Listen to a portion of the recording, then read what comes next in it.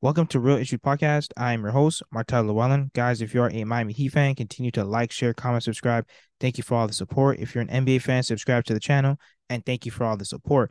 Now, a report came out that Gabe Vincent is expected to draw interest in free agency this summer.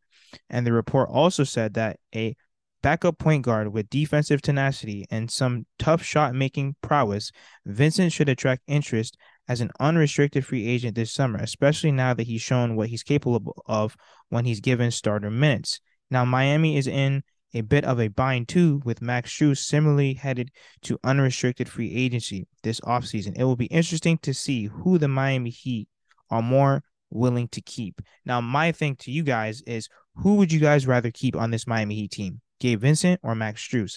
So let's start off with Max Strus. I think that Max Strus, solid shooter. I think that he's definitely improved his overall game, compared to Duncan Robinson. He took Duncan Robinson's starting role. I think that he's expanded his game. He's taken the ball to the rack. He's adding floaters to his game. I think he's also improved on defense, tremendously compared to Duncan Robinson. So I will say I do like Max Strus's game. However, when he's in a slump, man, you're definitely going to feel that slump. This season for the Miami Heat, he's played 46 games. He's averaging 12.6 points. He's shooting 39.5% from the field, 3.7 rebounds, and 2.2 assists. I will say for Max Strus and Gabe Vincent, I think that the Miami Heat slightly did a disservice to them because I think that last season, that was kind of a lucky season, like an anomaly. I think they played way out of their talent. And that's one thing about the Miami Heat. Eric Spoelstra and this Miami Heat team, they're going to squeeze every ounce of talent out of you. And I'm not saying that these guys aren't talented players. However, they're undrafted guys. They all have a ceiling. And I think we're starting to see their ceiling this season. So I think that going into free agency, of course, they're going to look for their money, but I think we should trade them both.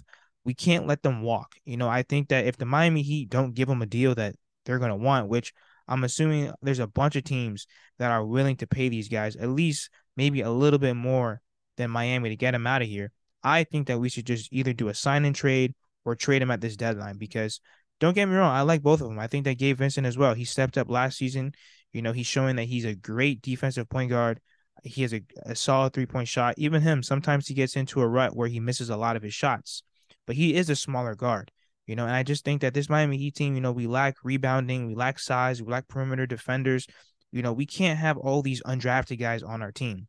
We need guys that are athletes, talented. Like, we need more talent on this team. And I'm not saying that we can't have undrafted guys, but our whole roster cannot be made out of undrafted guys. And I think that Max Strus, Duncan Robinson, Gabe Vincent, their story is great about how they made it to the NBA, how they got these contracts. But I think that it's time for the Miami Heat to move on from these guys.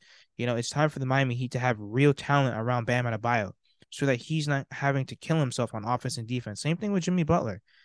So I just think that I like Max Strus, I like Gabe Vincent, but if we can't get a friendly deal or a cheap deal for these guys, sign and trade them, get them out of here.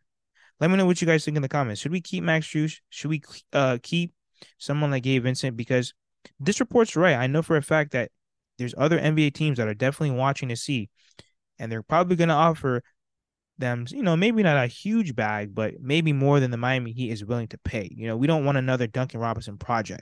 Let me know what you guys think in the comments. Like, share, comment, subscribe as we continue to push to 2,000 subscribers.